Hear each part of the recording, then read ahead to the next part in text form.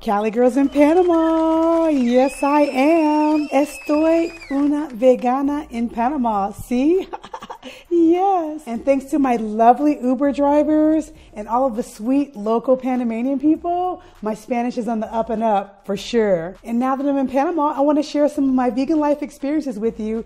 And this first vegan restaurant that I tried is winning, you guys. Yes. I have to show you one of the best healthy vegan burgers I've tried since I started this plant-based vegan lifestyle. One thing that's been easy is my raw vegan lifestyle. Why has it been so easy? I'm glad you asked, because fresh, vibrant, juicy, tasty, organic, seeded fruits and vegetables are in plenty here. I don't have that sketchy feeling when buying my produce wondering, does this watermelon have seeds? Are they seeded grapes? Is it organic? Where was it grown at? Where did it come from? Because I've been sticking with fruits and vegetables harvested right here in Panama. So I've been getting my tropical treasures on. Yes, I have. But I have a curiosity for some of the regular vegan food options around here. And so I've been scouting out some vegan places here in Panama. I won't say there are tons of vegan places, but there are enough to go out and explore. And today, you guys, I think I scored a winner. This cute little mom and pop spectacular vegan establishment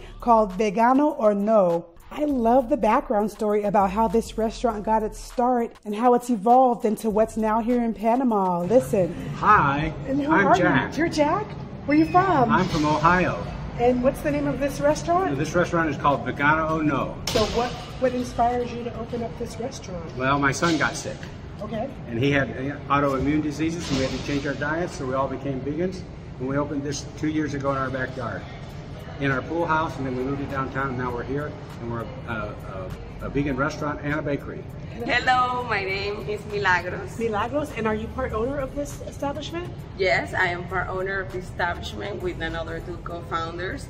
We are very happy to be running this establishment here in Panama. We've been in business for more than 2 years, and we have 150 reviews on Google that are classified as 5 stars. We have an executive menu that costs $7 or $8. Could be Monday and Friday are always gonna be pasta, and then Wednesday and Thursday could be any plate that is from, like, let's say arepas from Venezuela. It's a drink, an appetizer, and a main course. Yes, you guys. So that story alone is enough for me to want to support and at least try it out and give a review. So number 1, loaded French fries. Yes. Okay, so initially I wanted to order the gringo nachos, but the restaurant was out of chili and it was going to take a few hours for their next batch to finish.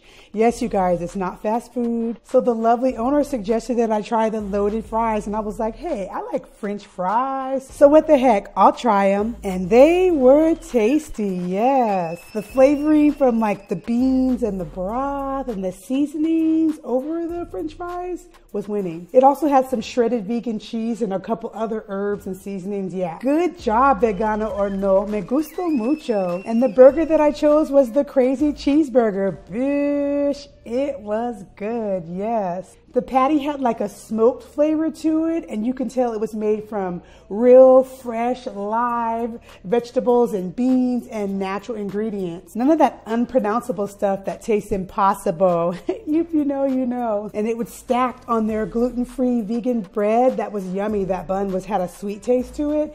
And then it had the vegetables, like the tomatoes, onions, cheese, and I feel like there was some ketchup and mustard on it as well. And it was good, you guys. I was full because it also came with some banana chips. And I just tasted a couple of them, but my stomach said no more, Cali girl. And so I listened. So guys, if you're vegan or into vegan eats and you're in Panama City, Panama, you gotta stop by Vegano or No and get down on a really good vegan burger that's homemade and healthy. Yes. And their menu is full with a bunch of other options, so I guess I'll have to stop by again to try something different. But if you happen to try something else on the menu, put the comments below. Let me know. I love a good recommendation. Yes, I do. So if you found this video helpful, come on and drop kick that like button. hit the subscribe and tap the notification bell because I have so much more to share and I don't want you to miss it. Hey, I also wrote an ebook, you guys, when I transitioned to the vegan life. It's called 6 Things to Consider Before Going Vegan, and it's just things that I learned along the way I think would be helpful for anybody contemplating the vegan life. So look at the description below and cop that book for your archive. Thanks so much for watching, you guys. Let's live long and prosper together. I'm Cali Girl, and it's my plant-based lifestyle. Deuces. Yes.